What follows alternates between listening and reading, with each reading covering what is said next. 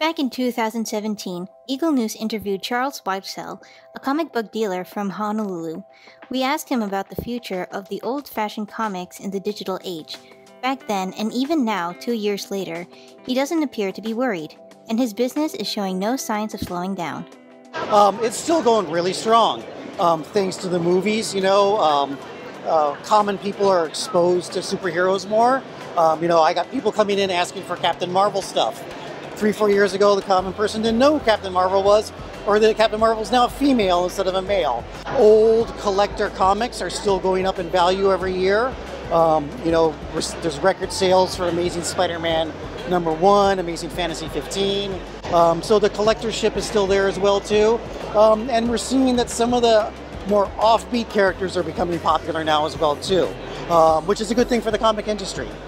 At this year's Amazing Comic-Con Aloha, we asked the same question to both exhibitors and visitors alike. One of them was Daniel Way, a comic writer visiting Hawaii, who believes that the movie industry is actually helping generate more public interest in comic books. I'd say that it's helping in that it raises the profile of these comic book properties. Print publishing is really supported by collectors, whereas folks that just see the movies, they're just consuming it as entertainment. There's no collectability. And even people that read digital comics, they fall into that same category. A bunch of files on your computer isn't a collection. You can't get a computer file signed by the creators that worked on it. So there's always going to be that facet of comics. Michael, a Hawaii-based filmmaker, shares a similar opinion on a positive future for the comics. So I don't think comic books are going to go away. They've been around for 100 years. Obviously now superheroes are in the mainstream, but I see the superhero films and the comics as two separate things. Superhero movies are a genre, comic books are a medium, so I don't think comics are ever going to go away. And I think that the movies do help bring in new fans, so I think they both help each other out. I like owning them, so yes, I feel they have a future because I'm like a collector of things, so I just have a lot, so I enjoy them. I normally prefer comic books because they have like more of a story in them, and I prefer art, so. I love comic books. I don't think that love is gonna die anytime soon. Where there's a will, there's a way. Life will find a way. Comic books will find a way to survive. I love it.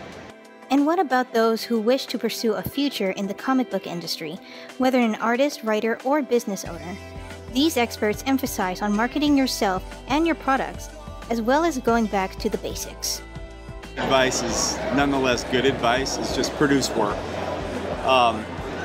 You can get a lot more eyeballs if you put your stuff online, but where you're going to have the most conversion is at conventions like this. And so you're going to have an actual physical thing for people to buy or even look at. But the odds of them stopping by to look at a screen is pretty slim. But yeah, just get your work out there. If nothing else, to just purge all the bad amateur ideas so that you're kind of ready when the opportunity to make a career of it presents itself. If you want to learn how to draw, or with anything, photography, anything, you must start analog, because there's certain things you can do in analog that you don't get when you're working in digital. For instance, like if I'm sculpting something in clay, I can be a better sculptor if I can feel the clay and see how the clay moves versus doing it digitally in ZBrush. So I think that for younger kids, if you're really serious about learning your craft, learn how the masters did it. Start on paper, start with clay, start with an actual camera. And then as you go into digital, learn how you can use the foundation to make your artwork better. I tell people comics basically are for reading and enjoying. A lot of times people get into the collecting part, and that's great if you want to do it, but if you buy a comic, read it and enjoy it, that's what comics are made for. That's what the artists draw them for. That's what the writers do them for. So find something that you like, something that appeals to you, be it a character, be it an artist, be it a writer, and buy them and enjoy them and read them.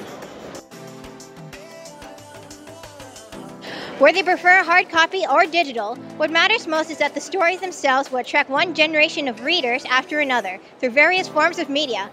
Reporting from Honolulu, Hawaii, I'm Mio Acenas, 1 with 25.